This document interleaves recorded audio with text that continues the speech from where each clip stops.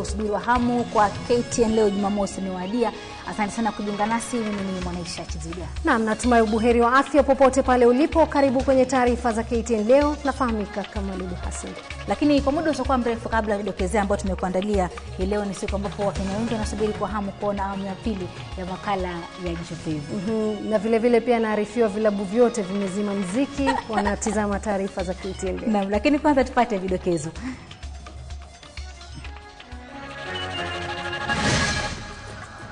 Kisiwa cha Mombasa chahofiwa kuzama katika miaka 50 ijayo.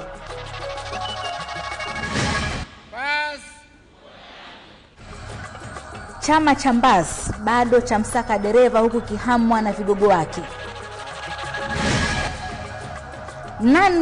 Nandi Express Delimo ampiku Semenya katika mbio za Ostrava.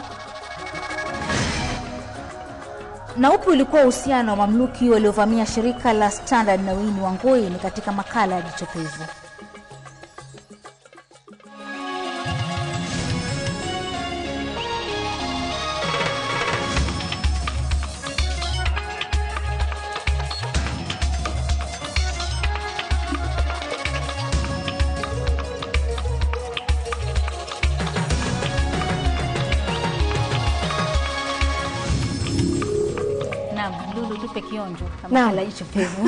Na mtazamaji, baada ya jana, hii leo ni siku ya pili ya ngoma ya Jicho Pevu paruanja la mihadarati, ambapo ufichuzi zaidi unaendelea. Je, wataka kujua ni jinsi na kwa sababu gani shirika la Standard Group lilivamiwa? Na kwa hondo kamili basi usiondoke, mambo ni baada ya kupata mawili matatu kuhusiana na taarifa kuu za leo, zikiwemo ile taarifa ya Mbasi. Naam, barabara kabisa. Katika taarifa yetu kuu tunaelekea hadi mkoani Pwani, kisiwani Mombasa, ambapo kisiwa cha Mombasa hakitakuwepo tena katika miaka 50 ijayo. Hii ni kulingana na wataalamu wa mabadiliko ya hali ya anga wanaonya kuwa jinsi theluji inavyozidi kuyeyuka kutokana na mabadiliko ya hali ya hewa, ndivyo viwango vya maji baharini vinavyozidi kuongezeka, na hatimaye Mombasa na visiwa vingine vitadidimia na kuzama baharini. Wataalamu hao wanakutana jijini Mombasa kujadili mabadiliko haya na kutafuta suluhu ya swala hili. Katika siku za hivi karibuni, maji yanazidi kuwa mojawapo ya mahitaji ambayo yamekuwa ghali na nadra zaidi. Lakini maji haya yanatarajiwa kusababisha mojawapo ya janga kuu haswa pwani mwa Kenya katika miaka 50 ijayo. Kulingana na wataalamu wa sayansi na hali ya anga, kutokana na kuyeyuka kwa theluji katika maeneo ya Pasifiki, kisiwa cha Mombasa kama tunavyokijua sasa hakitakuwepo tena, bali kitakuwa kimemezwa na bahari. Because of increase in temperature, the ice is melting, and the ice is the reservoir of more water than what we have in the ocean. Wataalam hawa ambao wanaendelea na kongamano kujadili hali ya anga duniani wanadai kwamba hivi sasa tunavyozungumza, visiwa vingine katika maeneo hayo tayari yamemezwa na bahari. The coral reefs are changing color. They are dying because the climate, the temperature is higher than normal. So the coral reefs cannot survive. And it's in the coral reefs where we have the life, all the fish, all this life in ocean live in the coral reefs. So as the coral reefs die, the fish stocks are reducing. Katika miongo ya hivi karibuni pameshuhudiwa mabadiliko ya anga kwa viwango vya juu, na huku mswada wa mabadiliko ya hali ya anga ukiwa tayari kuwasilishwa bungeni, Kenya inalaumiwa pakubwa kwa baadhi ya mabadiliko yanayoshuhudiwa humu nchini. Uharibifu mkubwa wa misitu ukichangia pakubwa katika upungufu wa mvua na kukauka kwa mito, na endapo mambo hayatabadilika, hali itakuwa mbaya zaidi. Esther Kahumbi, KTN Leo, Mombasa. Na itabidi mtazamaji, kama hujawahi kutembelea kisiwa cha Mombasa, ufanye hivyo halahala, kwani huenda katika siku zijazo Mombasa isalie kuwa katika vitabu vya historia. Katika taarifa za kisiasa ni kwamba chama cha Alliance Party of Kenya maarufu kama Mbas bado kinamsaka dereva baada ya vigogo wa kisiasa wakuu waliokuwa wakihusishwa na muungano huo kuonekana kuupa kisogo. Katika mkutano wa kwanza wa wajumbe leo, Uhuru Kenyatta, Kalonzo Musyoka na George Saitoti hawakuwepo, lakini mwenyekiti wa APK Kiraitu Murungi amesema bado wako ndani ya Mbas. Swala kuu hapa, mbona hawakuhudhuria? Uzinduzi huo ulihudhuriwa na wabunge 10 pekee. Ni uzinduzi wa chama cha Alliance Party of Kenya almaarufu Mbasi. Uzinduzi uliokosa sura ya kitaifa ya vigogo wa kisiasa. Walihudhuria ni wabunge 9 kutoka jamii ya Gema na Walter Nyambati kutoka Kisii. Ni basi lisilokuwa na dereva. I know you have been asked the questions which are asked every day. Who is the driver of this bus? Waliotarajiwa kuwa madereva Uhuru Kenyatta wa TNA, Kalonzo Musyoka wa Wiper na Saitoti wa PNU hawakujitokeza, ingawa Kiraitu hajakata tamaa. Lakini swala kuu, iwapo wanataka kuliabiri basi hili, mbona wasihudhurie uzinduzi wake? The driver of the bus can be Mheshimiwa Uhuru Kenyatta.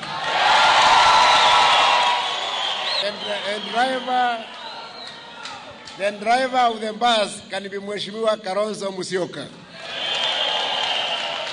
The driver of the bus can be Professor George Saitoti. Je, hizi ni ishara za kutengwa kwa Kiraitu Murungi ambaye wengi wamekuwa kimuona kama mfalme wa siasa au kutoka eneo la Meru? Wasiwasi umeanza kuwaingia walioko ndani ya basi hili la Kiraitu. Kitaka kufunga rais yule tutachagua mikono ni tusimamishe watu wengi kama tulisimama 207. Na hata BBC mlisikia wakisema ikiwa Rais Kibaki ameshika, kwa nini chama yake ina wajumbe 30 kwa bunge na ingine iko na 90 or 80 something? Hatutaki tupate rais pale na sisi wengine tukae huko kwa jua, kwa sababu pia sisi tunataka kulinda mali yetu Nairobi tukiwa kwa viti. Sisi tutaingiza hata kuku zetu, ng'ombe zetu, kila kitu kitaingia katika hiyo basi. Ni basi ambalo utasema kwa sasa limekwama likitafuta dereva wa kuliendesha. Purity Mwambia, KTN Leo. Na asante sana Purity Mwambia kwa taarifa hiyo. Polisi wanamsaka mhubiri mmoja wa eneo la Kaloleni, Mombasa, kwa madai kuwa amekuwa akiwahadaa wasichana atawaoa, lakini anawatelekeza kila anapopata mimba. Kisa cha hivi karibuni ni cha msichana wa kidato cha pili anadaiwa kupachikwa mimba na kasisi huyo ambaye alimwagiza kuiavya mimba hiyo ndipo amuoe. Isaka Humbi na taarifa hiyo kwa kina. Ndio mara ya kwanza kwake kurudi nyumbani katika muda wa miezi 4, akiandamana na mlezi wake ambaye amempa hifadhi huku akienda shule. Ni msichana wa kidato cha pili. Safari hii ikiwa tofauti na nyingine alizofunga kwenda nyumbani. Ana hofu sana kwani habari wanazopeleka nyumbani si nzuri. Alipachukua mimba na mhubiri mmoja anayedaiwa kumdanganya kuwa atamuoa, ila alivyodhani sivyo. Alisema kwa itolewe, basi baada ya kuwa imetolewa niendelee na shule, alafu nikimaliza shule ndo anioa. Lakini huku tukizungumza naye, mlezi wake ambaye ni mhubiri alilazimika kuelezea wazazi wake kilichojiri, haswa ikizingatiwa kuwa kisa hicho kilitendeka nyumbani mwake.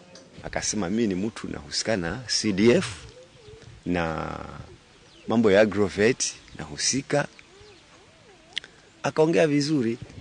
Kumbe mhubiri yule alikuwa na njama nyingine, huku akijifanya kumsaidia na masomo ya ziada na kujenga imani na mlezi wake aliyekuwa akiwawacha sebuleni.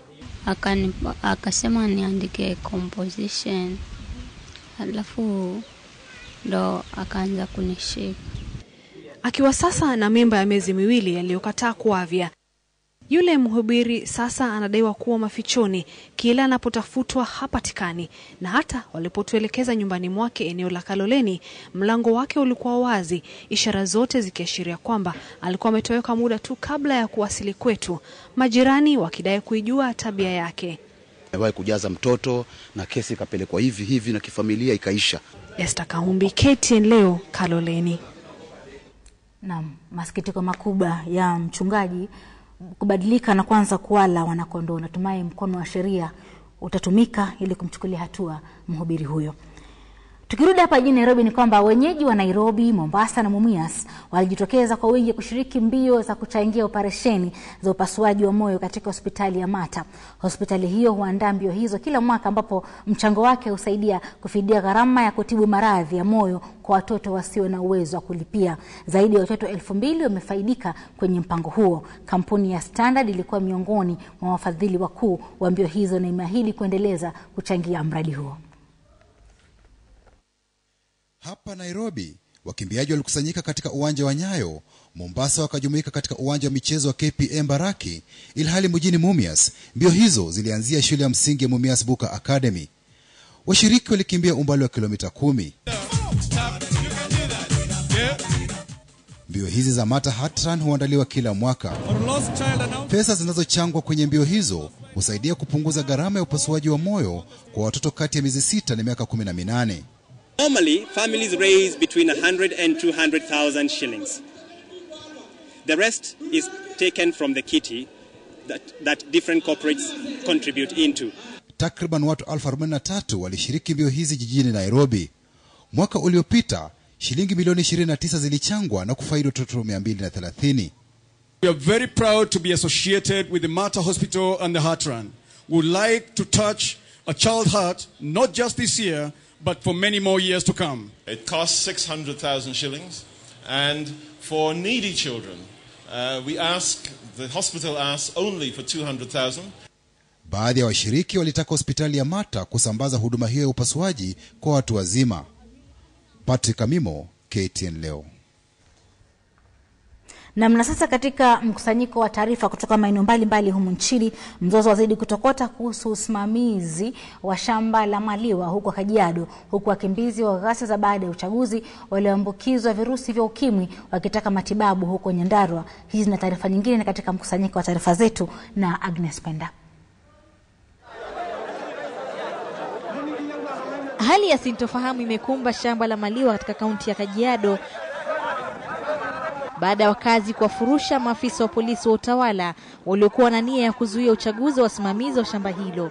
Wenyeji wanasema kuwa shamba hilo la ekari 64,000 limekumbwa na mizozo ya uongozi kwa muda mrefu.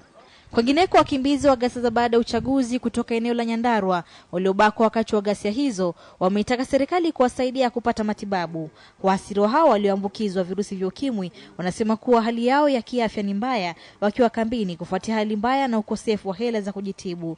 Wakizungumza na wanahabari, msemaji wao Susan Nyambura amesema kuwa hali yao inadorora kufuatia kukosa lishe bora na dawa za kupunguza makali ya virusi vya ukimwi. Wakimbizi hao wengi wao wanawake sasa wameunda kikundi cha kijamii ili kujisaidia kupata msaada wa haraka, vile kutoa hamasisho kuhusu maradhi ya ukimwi. Jamii za wafugaji katika eneo la Pokot wana sababu ya kutabasamu baada ya serikali kuanza kujenga kichinjio katika eneo hilo.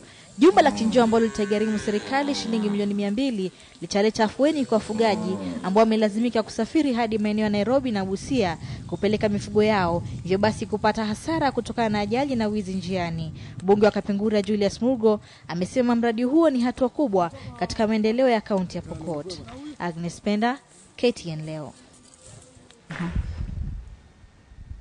Na mtazamaji, basi tumemaliza awamu ya kwanza ya taarifa za KTN Leo Jumamosi. Katika awamu ya pili ni spoti na vile mtazamaji, tunakusihi usibanduke, kwani leo ni makala ya pili na ya mwisho ya Jicho Pevu, ijapokuwa marudio haya yatakuwa siku ya Jumapili na Jumatatu mtawalie. Naam, usende mbali.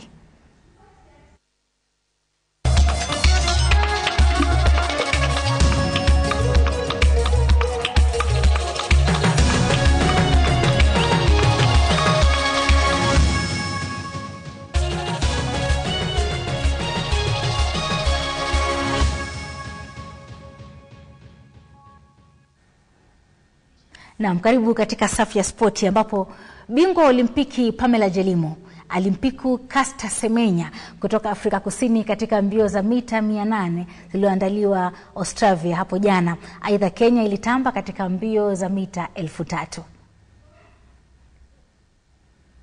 Caster Semenya hakuona lake, kwani Mkenya Pamela Jelimo aliyekuwa nje kwa miaka 3 kwa jeraha alirudi kwa kishindo. Jelimo aliongoza mbio hizo katika mzunguko wa kwanza na kushinda katika muda wa dakika 58 sekunde 49. Jelimo alionyesha umahiri wake kwa kuacha wenzio huku akimpiku Semenya kwa mita 200 aliyemaliza kwa muda wa dakika 2 sekunde 80. Kwingineko, aliyekuwa bingwa wa dunia kwa chipukizi Isaiah Kiplagat Koech alikuwa kutazamiwa katika mita 3,000 kwa upande wa wanaume, huku washiriki kama Richard Matelong na Kipsele Koech wakikosa mbio hizo. Kiplagat aliyekuwa pamoja na Wakenya wengine 8 alishinda mbio hizo za Australia kwa muda wa dakika 7 sekunde 37.11. Mkenya mwenzake Cornelius Kangongo alimaliza kwa muda dakika 7 sekunde 39. Andrew Badile kutoka Uingereza alimaliza watatu mbele ya Jafet Korir kutoka Kenya. Na hatimaye bingwa wa Olimpiki Usain Bolt alishamiri huko Ostrava licha kutoweka kwa muda wake bora katika mbio za mita 100. Hata hivyo mkimbiaji huyo wa Jamaica hakutimiza lengo lake, kwani katika mbio za awali alimaliza kwa muda dakika 9 sekunde 82. Alimaliza kwa muda dakika 10 na sekunde 4 akiwapiku St. Kitts na Nevis kutoka Marekani. Timu ya soka ya chipukizi ya Kenya ilianza ubavu mbaya katika dimba la vijana la timu 8 nchini Afrika Kusini baada ya kuzabwa mabao 3 kwa nunge na Japan. Kenya ilishindwa kuwa na ufunguzi mzuri dhidi ya wenzao kutoka Japan, huku Ryota Tanabe aliyepachika mabao 2 akiangamiza ngome ya vijana wa nyumbani. Licha ya kikosi cha Stanley Okumbi kuwa na nafasi kadhaa za uzoefu, ulikuwa changamoto kubwa, huku Japan wakipata bao la 3 kupitia kwa Ryuji Hirota. Kenya inashiriki katika dimba la mwaliko la timu 8 la vijana. Timu ya UAP Rhinos itachuana na Ruwenzori kwenye fainali ya dimba la Bamburi mwaka huu baada ya timu hizo mbili kujikatia tiketi ya nusu fainali dhidi ya timu za Lions na SDV Transami Chita. Kwenye mechi nyingine iliyochezwa hapo jijini Nairobi, Rhinos ilipata alama 5 za kwanza kupitia Brian Nyekuli, lakini Edwin Machanje alisawazisha kwa haraka. Fabian Alando alikuwa tishio kubwa kwa Rhinos, lakini mabingwa hao watetezi walizidi kushamiri kwenye safu ya ushambulizi na wakapata alama 10 kupitia Wilson Kapondo, na Ukunza alipelekea Lions kifua mbele na alama zake 5, lakini Wilson Kapondo alihakikishia mechi hiyo imekamilika kwa alama 19-20. It is a try. What a try. What a comeback try by the Lions. Pablo Machanje started and finished. Okay. That ball is finding its way to the back. Leslie looks like they're going over. He does have it at the over the line. Yes. Well. Hear me? Ramsey, can you hear me? Can hear you now. You may award the try. Na mtazamaji, hatimaye mashindano ya kutafuta mtangazaji bora katika shindano la Bungaboli imeingia awamu ya lala salama, lakini huku wakisalia 4 pekee, ni yapi ambayo waamuzi walikuwa wanatilia manani katika shindano hili? Well, it's been easy, not really because I was a lady, but because apparently we blended really well, because the people who we thought were good, maybe for instance the people who I thought were good, immediately would be good to Ghost and would be good to Mohammed. So we didn't really fight a lot about who is good and who is not good. And because it's TV, it's about voices, it's really hard to hide. You know, it's not something that you can say this and this person is good, and yet, you know, TV is about what you see, it's about what you hear. Well, I think above average, most of them had above average. Actually, the finalists, it was not so bad, but I think they needed to do more, because when you want a job, then you need to know more about what you're going to work on. I mean, this is KPL. You have to have like the answers in the fingertip, the top scorer, the former champions, 2009 champions. I mean, these are things that should be on your fingertip.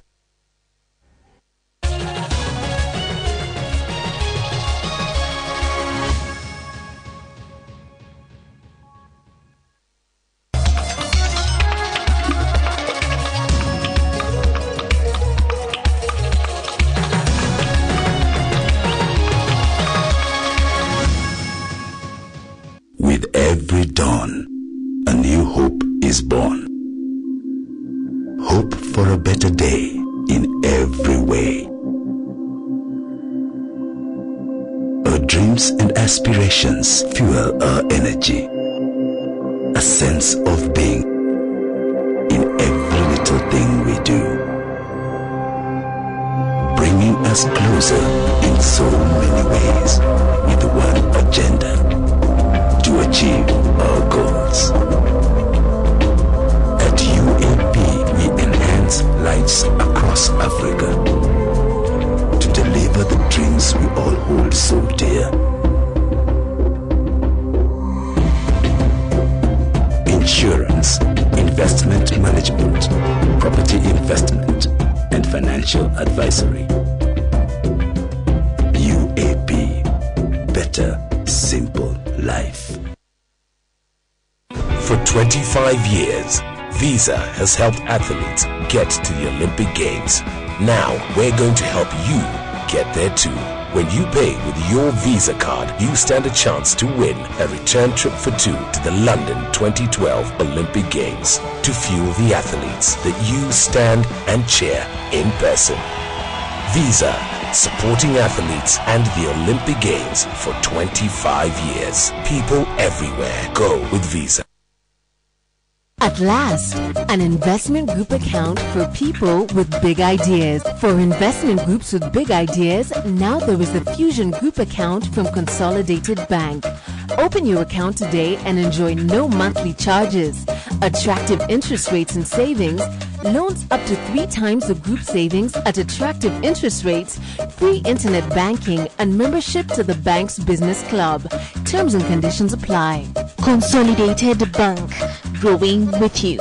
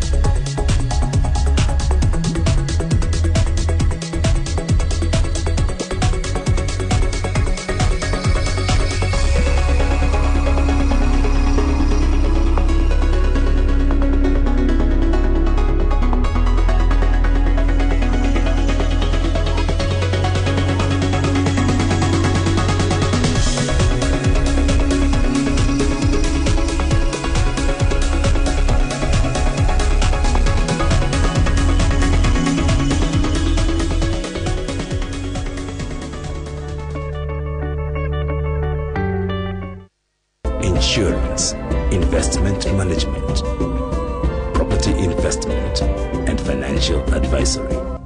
UAP, better, simple life.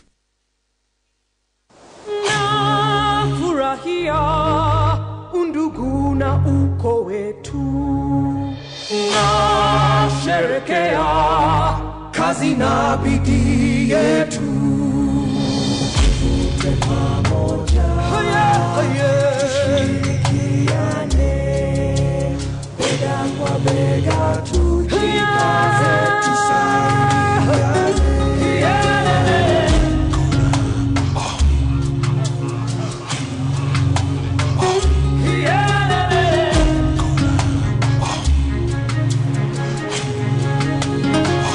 Niko na uwezo wa kujiendeleza. Niko nayo nguvu, nitajitahidi. Niko na fanaka, nitajitahidi. Niko na kazi nayofanya.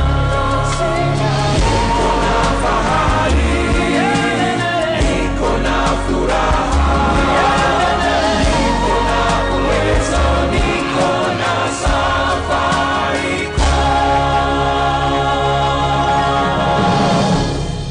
Niko na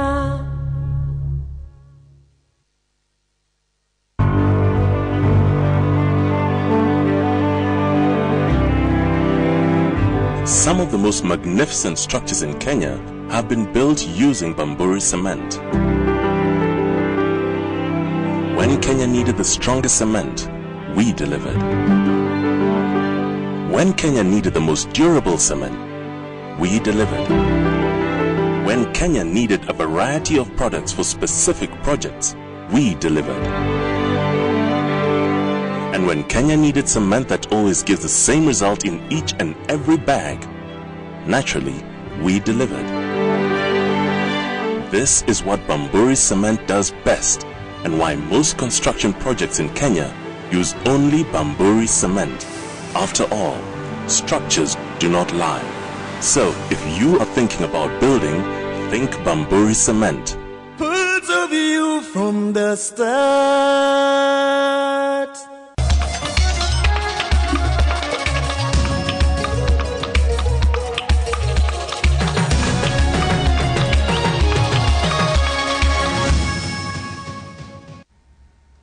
Naam, karibu tena. Katika taarifa nyingine ni kwamba ilikuwa ni siku ya kupimana nguvu kati ya ODM na UDF, ambapo viongozi hao walionekana kupeleka sera zao mkoa wa Magharibi, lakini kilichobainika ni kwamba ulikuwa ni mkutano wa kupeana mipasho baina ya wataliki wawili wa hivi karibuni, Waziri Mkuu Raila Odinga na naibu wake Musalia Mudavadi, huku Raila akimwambia Mudavadi kuwa hana mpango wa kustaafu. Mudavadi alikuwa na ujumbe kwa Raila: kama ODM ni Pele, UDF ni Messi. Kama Ababu anasema ama nani ati hiyo ni mchanga, watu wanasema that is a young party. That is precisely the point. That is precisely the point. That this is the young party that is Messi, that is going to be in the field because it is young. Those ones are old, they should sit on the sideline. Imetoka Jinja, inaelekea Misri, itaenda upende usi, mtu mmoja akitoka 10 wanaingia ndani. 10 wanaingia ndani, sio? Si umeona hao vijana wanakuja hapa? Umeona timu ya ODM Reloaded, si umeona? Simeona. Naam, baada ya taarifa hiyo ya kisiasa, mwenzangu Lulu Hassan, hapo jana wakati Jichopevu ilipokuwa likienda hewani, baadhi ya maeneo humu nchini yalikosa nguvu za umeme. Je, ile kupitia mtandao wako hapo Wakenya wanasemaje? Na mhamini siamini biisha na kwambia hata tayari watu wameanza katika mtandao wa Twitter. Huyu Amerix anasema pia Western huko Bungoma, Busia, Kakamega hamna stima, na vile vile katika mtandao wa Facebook naarifiwa kwamba hata maeneo ya Kericho pia stima hamna. Na bila shaka natumai tatizo hilo jamaa wa nguvu za umeme mtaweza kulishughulikia kwa haraka, angalau Wakenya waweze kujua ukweli wa mambo katika makala Jichopevu. Lakini Lulu, katika awamu ya pili na ya mwisho umetuandalia nini? Na mtazamaji, basi hapo jana katika makala ya Jichopevu tulikueleza jinsi ndugu wawili wa Kiarmenia walivyoingia nchini na visanga na vituko vyao vyote, ikiwa ni pamoja na watu waliowaleta nchini na kuwalinda ili waendelee kuhangaisha Wakenya. Hii leo basi mtazamaji, katika sehemu ya pili na ya mwisho ya makala maalum ya Jichopevu, paruanja la mihadarati, tunaangazia zaidi kuhusu uvamizi wa shirika la Standard Group, jinsi mambo yote yalivyopangwa na kutekelezwa, pamoja na visanga zaidi vya ndugu wa Kiarmenia Atur Magarian na Atur Sagarsian vya kupata silaha. Je, kulikuwa na uhusiano wowote baina ya ndugu hao wa Kiarmenia na mwanaharakati wa Nyeri Bi Mary Wamboi? Kwa hondo kamili basi mtazamaji jistiri, manake meli ya Jichopevu iko tayari kumwananga, na hodha wake akiwa si mwingine bali ni mwanahabari mpekuzi Muhammad Ali.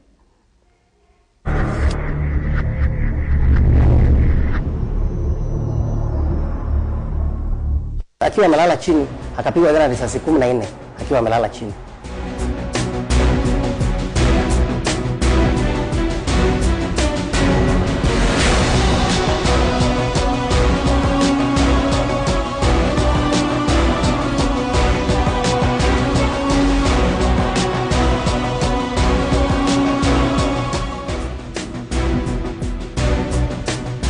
Baada ya baadhi ya maafisa wakuu wa polisi kugundua kwamba Jichopevu lilikuwa likiandaa makala maalum kuhusiana na ndugu wawili wa Kiarmenia, njama kadhaa zilipangwa.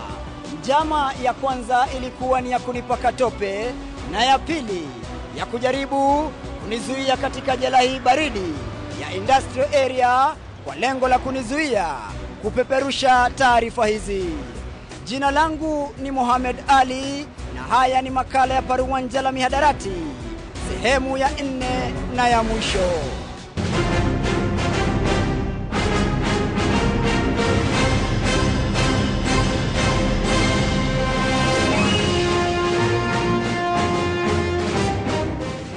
Baada ya afisa wa JKIA kwa jina la Charles Nambale na afisa ujasusi kwa jina la James Kimuhu kushambuliwa na ndugu hao wa Kiarmenia baada ya kudinda mizigo yao kukaguliwa, kamanda wa polisi wa uwanja huo Beatrice Nduta alitumia redio yake ya mawasiliano na kuwajuza wenzake katika makao makuu ya mawasiliano. Waziri wa biashara kwa wakati huo Mukhisa Kitui aliwasiliana na mwenzake John Mishuki pamoja na mkurugenzi wa CID Joseph Kamau na kuwataka kufahamu kuwa ndugu hao wamekuwa tishio kwa usalama. Hapa John Mishuki aliamuru ndugu hao kukamatwa mara moja na kufunguliwa mashtaka. Kwa wakati huo uhusiano kati ya aliyekuwa mkurugenzi wa CID Joseph Kamau na aliyekuwa kamishna wa polisi Meja Jenerali Hussein Ali ulianza kuwa mbaya zaidi. Vita baridi vilianza kujiri huku Ali akidaiwa kutaka kujiuzulu iwapo Joseph Kamau hangeliachishwa kazi.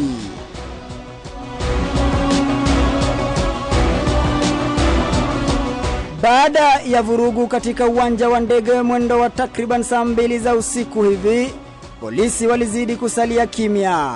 Atur Magarian anadai kuwa alitembelea kituo kimoja cha polisi akiwa na walinzi wawili wa mwanasiasa mkereketwa Mary Wamboi. Kisha akatoka na kwenda zake nyumbani. Siasa zilipigwa hadi mwendo wa saa 5 za usiku pale naibu mkuu wa mkoa wa Nairobi kwa wakati huo Francis Munyambu, ambaye sasa ni mkuu wa mkoa wa Bonde la Ufa, alimpigia simu aliyekuwa OCPD wa Gigiri Patrick Lumumba Adera na kumtaka andae kikosi maalum kitakachovamia nyumba ya Atur na kuwakamata watu wote watakao kuwa ndani ya nyumba hiyo pamoja na kusaka dawa za kulevya, bunduki na bidhaa zozote zile ambazo hazijalipiwa ushuru. Dakika chache baadaye barabara zote zilielekea katika mtaa wa Runda, huku kikosi maalum cha SCPU almaruf Special Crime and Prevention Unit chini ya uongozi wa kamanda wao wakati huo Richard Katola na maafisa wa Flying Squad chini ya kamanda wa Nderi Mwangi wakazingira nyumba hii. Wakiwa wamejihami kiasi cha haja, Atur Magariana alidinda kufungua mlango na hapa ndipo polisi waliamua kuvunja milango ya nyumba hii na kuingia ndani kwa lazima. Mvutano uliendelea hadi takriban mwendo wa saa 10 za alfajiri, wakati aliyekuwa waziri wa usalama wa ndani John Mishuki alipopokea simu ya kujuzwa kuwa polisi wamefanikiwa kuwakamata ndugu hao wa Kiarmenia. Waliokamatwa ni Atur Magarian, Atur Sagarsian, Alexander Park, Dimitri Taski, Nobat Ntwenya, Lucas Makena na Shifana Alarakia. Hata hivyo, kulingana na ripoti ya bunge kuhusiana na ndugu hao, jina la jamaa mwingine lilitajwa. Jamaa wa 8 ambaye jina lake lilikuwa ni Nyarkashan Trena, aliyekuwa na wenzake Manisha Dava na Aman Kureshi ambao hawajulikani walipo. Fauka nayo polisi walipata pasi 2 za usafiri kutoka taifa la Urusi na zilizokuwa na majina ya Andre Priluski na Sobka Oleg. Pasi ya Andre Priluski ilitumiwa kuingia nchini tarehe 19 mwezi wa 4 mwaka wa 2006, huku ile ya Sobka Oleg ikisalia bila ya rekodi yoyote kuihusu. Kulingana na nambari ya pasi hiyo ni kwamba pasi hizo zilitwaliwa siku sawia na ambazo zilipokelewa na ndugu hao wa Kiarmenia kupitia jamaa mmoja kwa jina la Gargan Dapar. Kulingana na mwanasiasa mmoja mashuhuri humu nchini aliyehojiwa na serikali ya Marekani ni kwamba Machi mwaka 2006 afisa mmoja mkuu katika serikali pamoja na afisa mwingine mstaafu mkuu wa polisi na mwanasiasa mmoja mashuhuri walishirikiana kuwaingiza ndugu hao wa Kiarmenia nchini. Taarifa kutoka ubalozi wa Marekani ilimnukuu Kalonzo Musyoka kama jamaa aliyetoa taarifa hizo.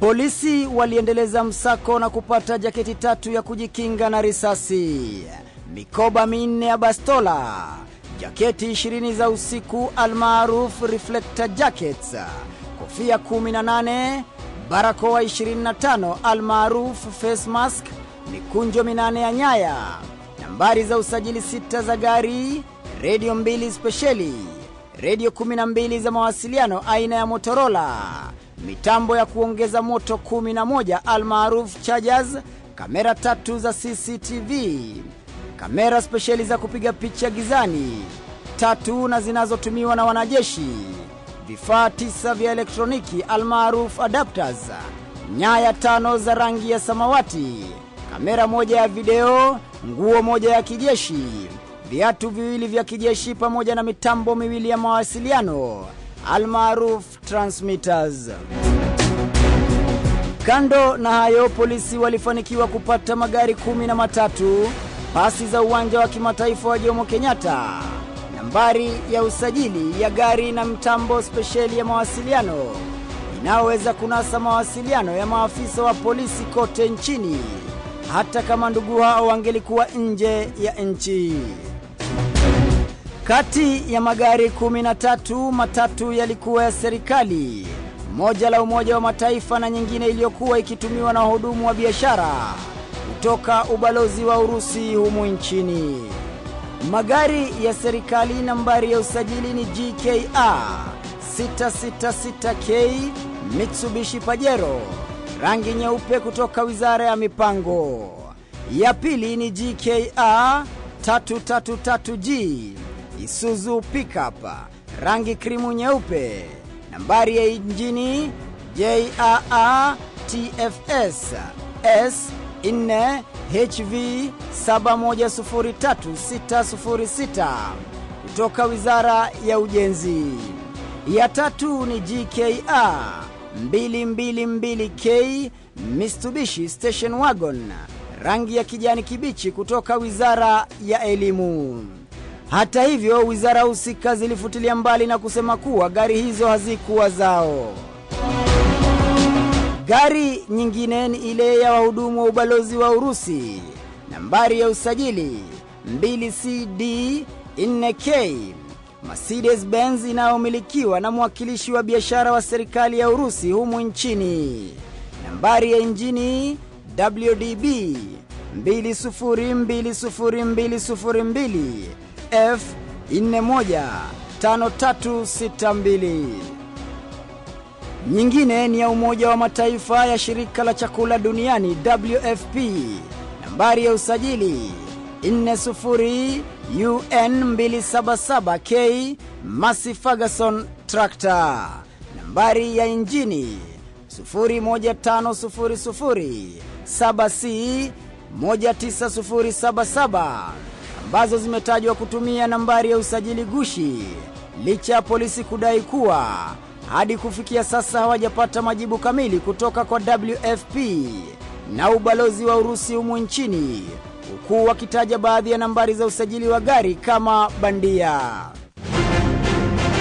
Mingairi ya hayo, mkabala na nyumba ya Atur Magarian, polisi pia walifanikiwa kupata pasipoti 2 za Kenya, nambari ya usajili A1031196 na A1031195 zilizokuwa na majina ya Atur Magarian na Atur Sagarsian. Silaha zingine zilizopatikana ni bunduki aina ya AK-47 2, risasi 101, mikoba 2 ya bunduki, moja aina ya mviringo na moja ya kawaida, bastola 2 aina ya Seska, risasi 147 na mikoba yake 4 ya risasi. Are you trying to say that you are telling Magarianas at that particular time, before you found these things, that if he tried to use force, and this is after he has himself come put the dog in the kennel, and you're telling him you are under arrest and he's being handcuffed, is when you're telling him this. Use of force, Your Honor, does not necessarily mean use of a firearm. So, if he still resisted the use of force, we could use the combat system to make him... Perhaps you might demonstrate to us the combat system. The combat system, you want me to demonstrate? Right, Your Honor, a police officer is taught how to handle a resisting person. Yes. You can do this. Yes.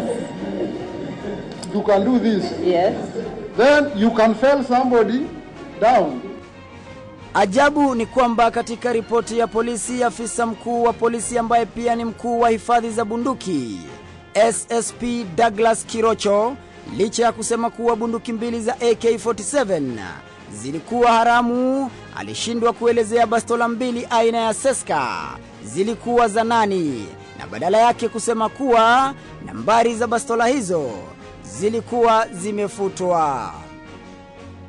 Juni tarehe 9, baada ya kukamatwa kwa ndugu hao, Meja Generali Hussein Ali alimwandikia aliyekuwa waziri wa uhamiaji Gideon Konchela akimtaka wafurushe nchini Atur Sagarsian, Atur Magarian, Taski Dimitri na Alexander Park aliyowataja kama hatari kwa usalama wa taifa, kando na kuwa nchini kinyume na sheria. Serikali ya Kenya ilijibu kwa kuwakatia tiketi za ndege kupitia kampuni ya Akarim Agencies, lakini ajabu ni kwamba tiketi hizo zilipelekwa katika jumba la Nyayo na jamaa mmoja kwa jina la Maina, jamaa ambaye pia alihusika katika kuandaa mkutano bandia na wanahabari katika uwanja wa JKIA. Kwa wakati huo, Maina alitajwa kama mfanyikazi wa ikulu ya Nairobi na aliyekuwa akiandamana na aliyekuwa mkurugenzi wa polisi wa operesheni David Kimayo. Tiketi za ndugu hao zilikuwa za daraja ya J, ama ukipenda kwa lugha ya Kimombo business class, na ajabu ni kwamba zilikuwa za kwenda na kurudi nchini. Usiku wa kuondolewa nchini, Atur Magarian alificha pasi yake ya Urusi, na walipofika katika uwanja wa ndege wa JKIA ilibidi apewe kibali cha muda, nambari ya usajili 490042. Kibali ambacho kilikuwa kimzuia kurudi nchini, lakini ajabu ni kwamba alipewa kibali cha mwezi mmoja, hivyo basi kumwezesha kuingia na kuondoka nchini tena.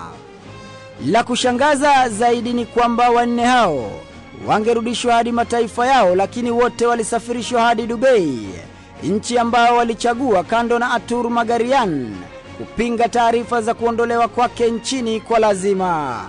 Mr. Tur, if I remember very well, last time you told us that you are not deported.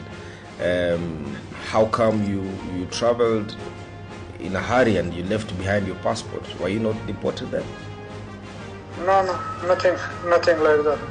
My visa is not cancelled.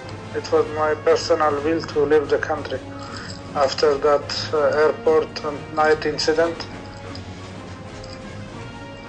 In fact, they was telling me to go home, and I said, no, I'm not even going to home. So it was direct to the airport. Jicho pevu imebaini kuwa ndugu wao walirudishiwa pasi zao za usafiri za Urusi zilizopatikana katika mtaa wa Runda. Pasi hizo zilizokuwa na majina ya Sobka Olega na Andre Priluski, lakini picha zilikuwa zile za Magarian na Sagarsian. Licha ya hayo, hazikupigwa muhuri ya kuwazuia kuingia nchini. Badala yake, serikali ilifanya mpango wa wawili hao kupokea pasi zao nchini Dubai kutoka kwa jamaa mmoja ajulikanaye kama Gargan Dapar. May I travel without passport? My passport came after me in 2 days. Why? Where was your passport, Mr. Tur? In the house. I'm talking about the international flights. Yeah, in a flight. I left the country without passport. Then I call to Stanley Murage from the Dubai airport because I was questioning Dubai airport intelligence. Where is the document? So I tell them in one will arrive. You know, when we was flying, one guy from Kenya intelligence was with us in the same plane. So he arrived Dubai, he handled some envelope to Dubai intelligence, but they don't care, you know, they have seen all this falsification. And so I was in Dubai airport hotel for 1 day. Then Stanley Murage sent my bodyguard to the house with the police.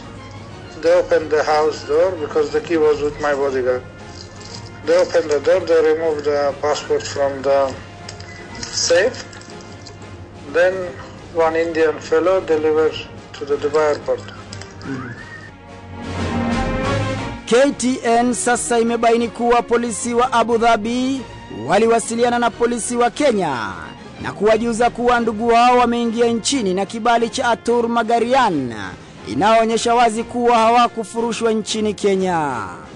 Kulingana na ripoti ya polisi wa Dubai, Atur alitumia pasi yake tarehe 10 Juni, siku moja tu baada ya kuondolewa nchini Kenya. Atur anashukiwa kutumia pasi nyingine kuingia Dubai, jambo ambalo kwa mujibu wa duru zetu, serikali ya Kenya ilikuwa na ufahamu nayo.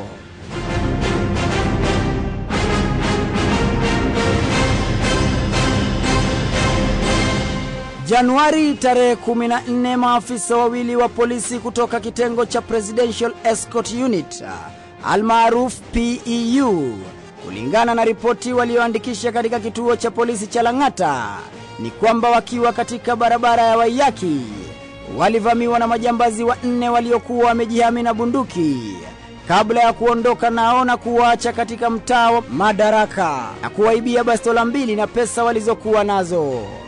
Bastola hizo aina ya Seska, nambari ya usajili SNU 420588, ilikuwa yake Ali Japan, huku nyingine nambari ya usajili SNG 770 ikisalia kuwa ya David Gaidho.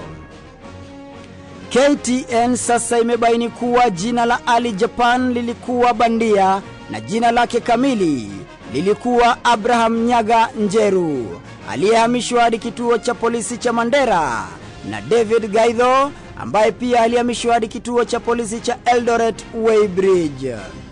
Wawili hao walikuwa wakiendesha gari jeupe aina ya Toyota, nambari ya usajili KAQ 010W, gari ambalo inadaiwa kwa wakati mmoja kutumiwa na Mary Wamboi. Uchunguzi wetu sasa umebaini wazi kuwa kulingana na shirika la kutoza ushuru nchini KRA, mmiliki halali wa gari hiyo ni kampuni ya Figaros, kampuni inayomilikiwa na Mary Wamboi, Winnie Wangoi Mwai na Gladys Wangoi.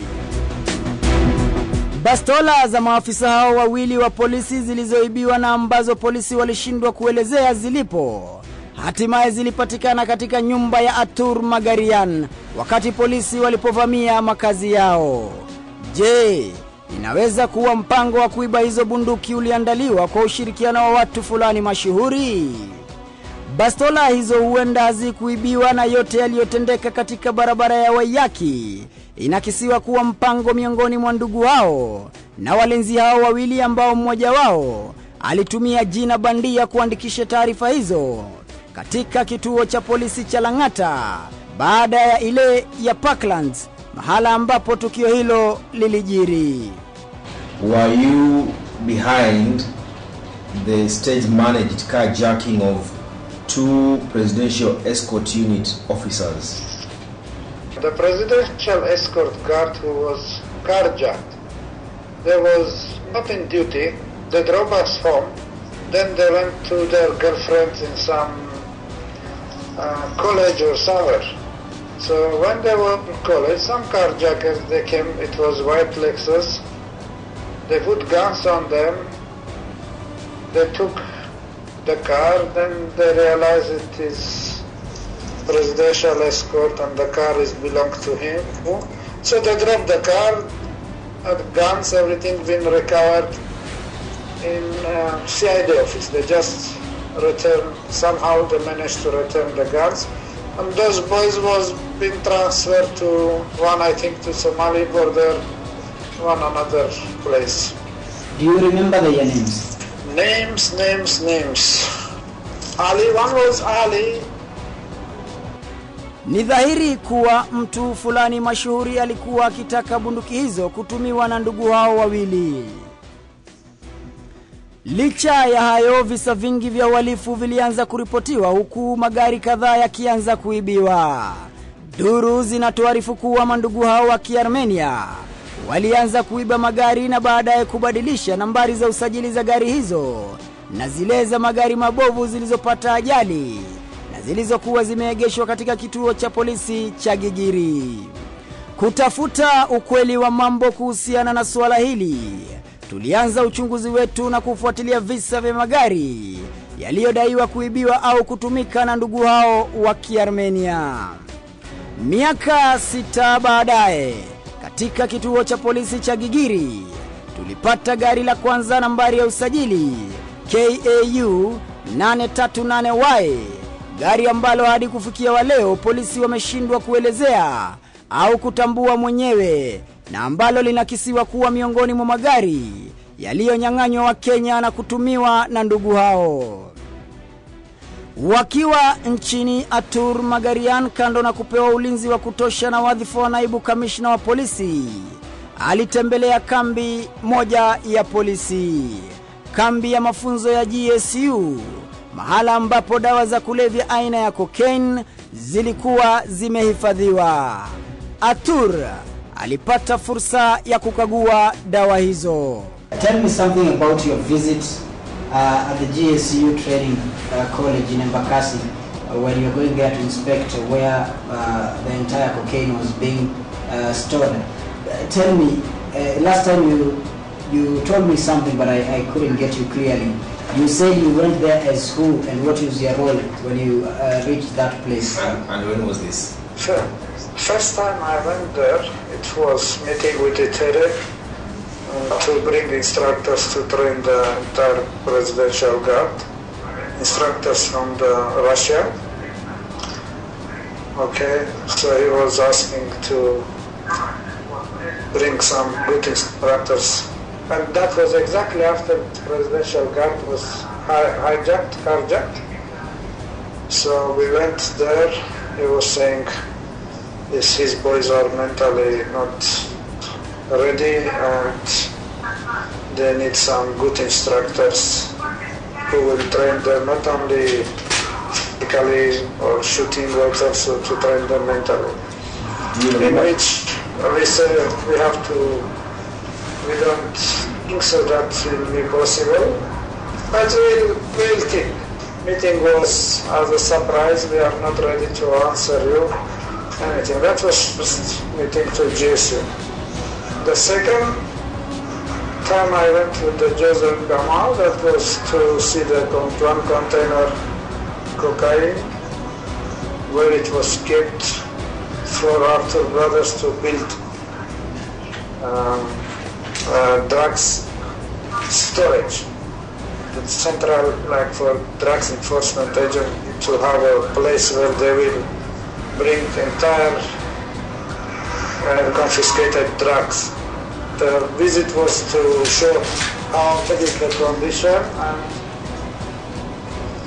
this was the most secure place. But Joseph was explaining that in police stations, in everywhere, they're getting every day, and it is not secure, it is not safe, many things is missing. So it was request from Stanley Moraga and Joseph Kamar, two brothers, to invest and build one secure building that all the drugs will be kept. Mr. Tu, tell me, did you see the drugs yourself? And yeah, of course. Describe for us how the place was, for us to be sure that you were there. Just tell us where the drugs were kept, under what condition were they kept, so that we can get a picture so that when we talk about this, someone will believe that it was like, you know, these juice boxes, the square, like this big juice boxes, this 1.5 liter, and it was very hard.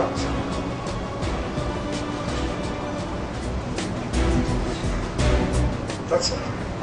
I mean, how many boxes were this? Oh, I don't know, I didn't count, I just...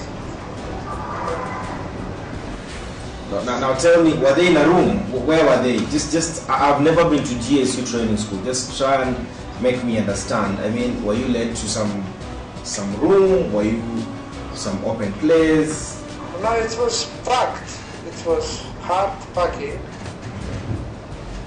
And the place was like, you know, the armor, next to armor room somewhere. It was on the room, it was locking the room. Mr. Atur, you are talking about... It was like so. Okay, you are talking about the keys to the store where the drugs were being stored. So who had these keys? You are mentioning names. Who had the keys? Well, one was with Joseph Shur. The second, I think he was saying with Itere. I don't know the rest. But Joseph was saying it's very limited entry. So here one killed one. I don't remember. I was thinking he was saying it's with Itere. Mr. Atur, that is a no-go. It's a no-go zone place. How could you visit there alone? With whose permission? Because I was Deputy Commissioner of Police. Because my rank was Deputy Commissioner of Police. Oh, because you are Deputy Commissioner of Police. That's why you visited that place. Yeah, exactly. Jicho pevu sasa limebaini kuwa ndugu hao walikuwa zaidi ya 7 na sio wawili. Wa kwanza ni Atur Gevorkhian aliyeingia Kenya tarehe 10 Novemba mwaka 2005, mwezi mmoja kabla ya kukamatwa kwa dawa haramu ya kokaini mjini Malindi na Embakasi. Aliondoka nchini tarehe 15 ya mwezi huo na kurudi tena Januari 8 mwaka 2006. Kutoka tena na kurudi tarehe 23 Januari kabla ya kuondoka nchini Februari 25 mwaka 2006. Siku 6 baada ya kuuawa kwa afisa mkuu wa GSU Erastus Kirui Chemorei. Wa pili ni Arman Taski Dimitri, raia wa Moldovia, na aliyekuwa wakati mwingine akitumia jina la Arman Sakarsian. Wa tatu ni Pak Alexander, raia wa Urusi aliyeingia nchini Februari 10 mwaka 2006 kabla ya kuondoka Mei tarehe 10 mwaka huo. Wa nne ni Atur Magarian aliyewasili nchini sawia na Atur Gevorkhian Novemba tarehe 10 mwaka wa 2005. Atur Magarian, kando na jina lake, alikuwa akitumia majina ya Atur Gevorkhian, Andrei Priluski na Arman Sarkisian. Watano ni Atur Sagarsian aliyewasili siku sawia na ndugu yake, lakini akitumia ndege tofauti na wakati mwingine majina ya Atur Gevorkhian, Andrei Priluski na Artak Sakarsian. Wote raia wa Armenia na waliotembelea mataifa ya Pakistan, Dubai na Sri Lanka. Mwingine ni Alexander Pak, raia wa Urusi aliyeingia nchini tarehe 28 mwezi wa 3 mwaka 2006.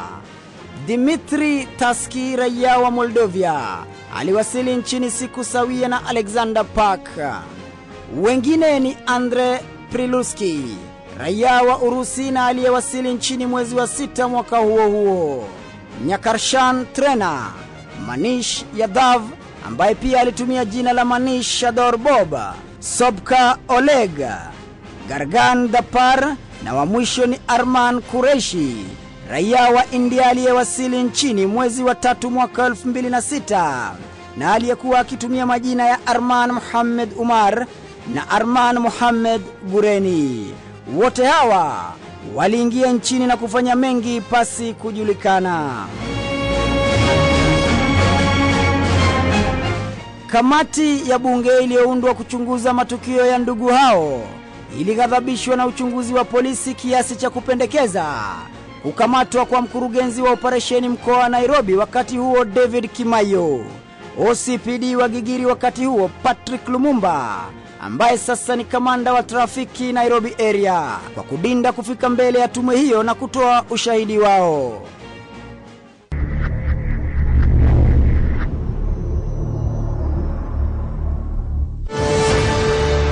Tunapozungumza taifa nzima hutusikiza. Tunapouliza maswali sisi hupata jawabu. Tunaposikia sisi uhakikisha.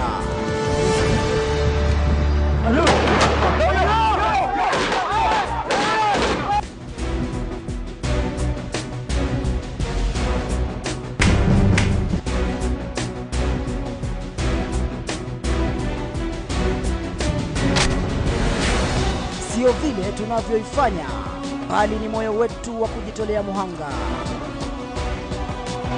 Tuko katika mstari wa mbele kukuletea dondoo za hapa na pale. Kuanzia hapa, niko hapa Antwerp, Ubelgiji. Kwa mujibu wa polisi wa Uganda ni kwamba hii ndiyo mbinu ya usafiri iliyotumiwa na washukiwa wa kigaidi. Niko katika ikulu ya Portland, mita 300 mkabala na ghuba la Edeni. Hatuna mipaka. Ni taifa ambalo wananchi wamezoea kuishi kwa mtutu wa bunduki. Hapa Amsterdam, Uholanzi. Niko katika mpaka wa Kenya na Tanzania hapa Tarakea. Hatuogopi chochote. Wacha nikuje hapo tuongee. Hatua ya kwanza ni hapa katika kizuizi cha Kanagoni, mahala ambapo ni sharti upewe ulinzi wa kutosha kuelekea uwezo wa kuzungumza. Kilomita 2 kutoka kituo hiki cha polisi cha kushika doria cha Ishakani ni kambi ya wanajeshi wa Kenya. Tunalolijua sisi ni kukuletea wewe shabiki wetu wa dhati habari tendeti na za kuaminika. Jiunge nami mwanahabari wako mpekuzi Mohamed Ali katika ziara yangu ya Jicho Pevu kwa taarifa za kustaajabisha na kupasua moyo.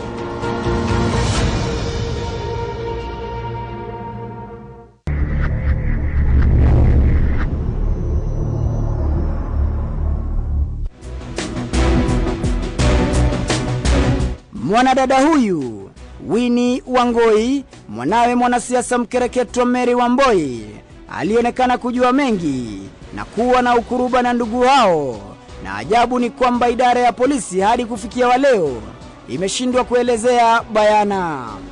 Katika mahojiano na chumba kimoja cha habari, Winfred Wangoi Mwai alimwaga mtama na kuelezea mengi kuhusu uhusiano wake na ndugu hao wawili wa Kiarmenia.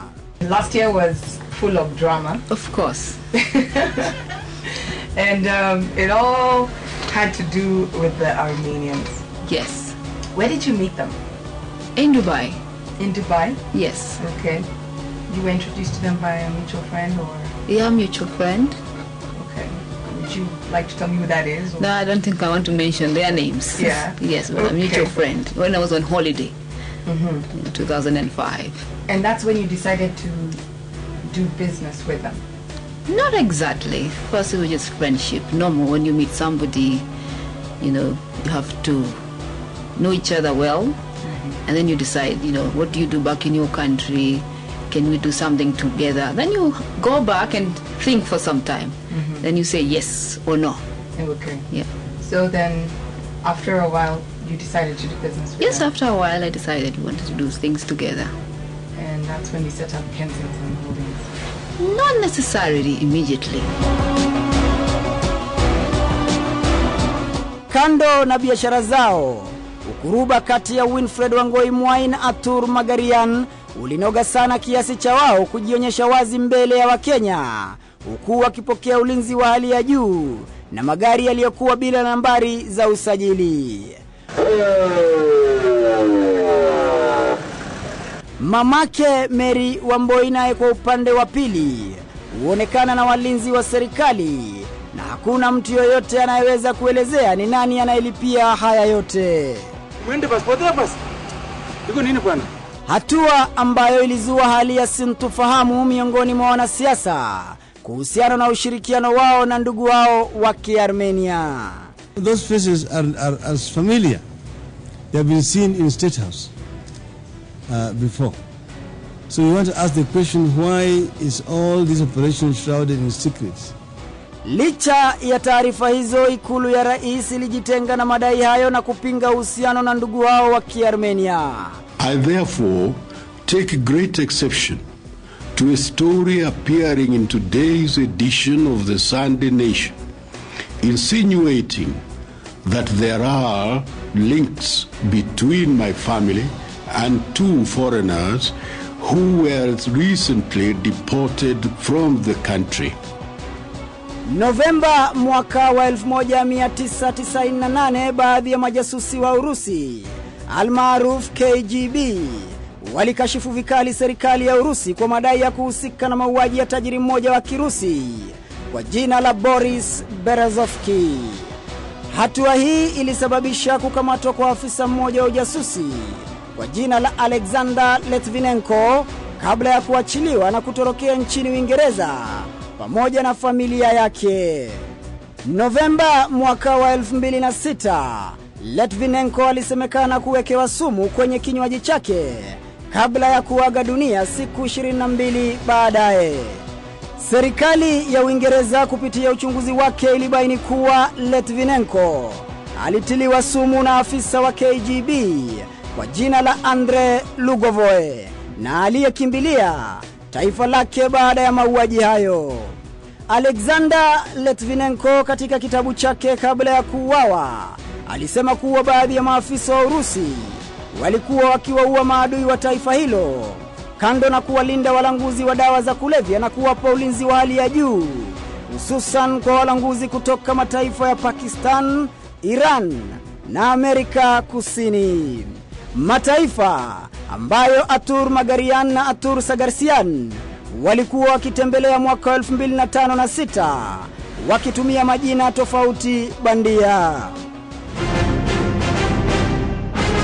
Je, kuna uwezekano kuwa walanguzi wakuu kutoka mataifa ya Colombia, Venezuela na Pakistan walikuwa wakishirikiana na mamluki wa Urusi kukomboa dawa zao haramu za cocaine zilizonaswa nchini Kenya?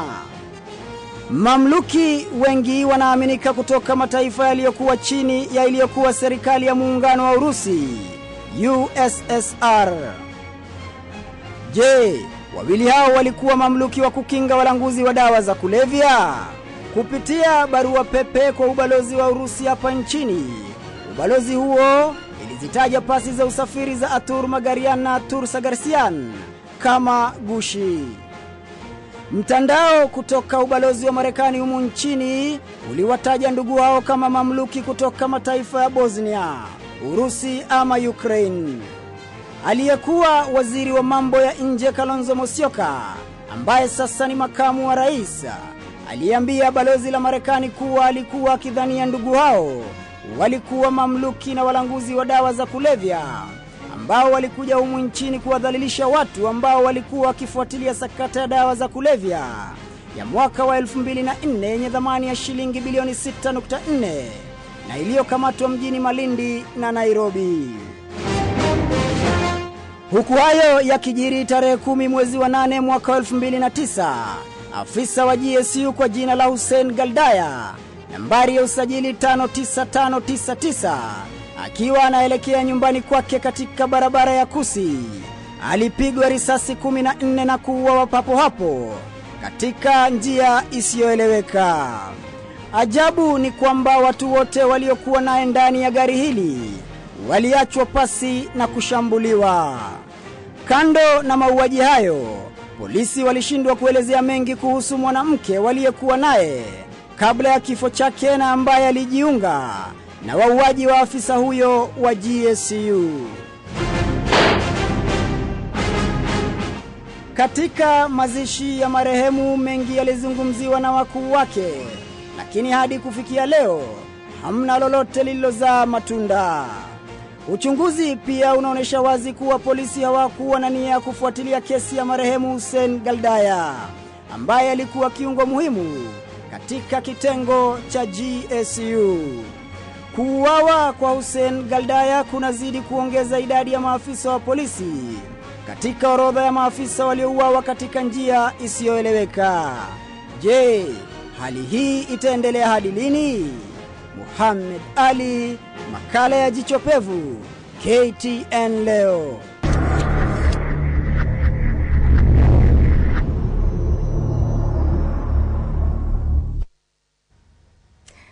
Naam, mtazamaji, mwenye jicho haambiwi tazama na mwenye sikio haambiwi sikiza.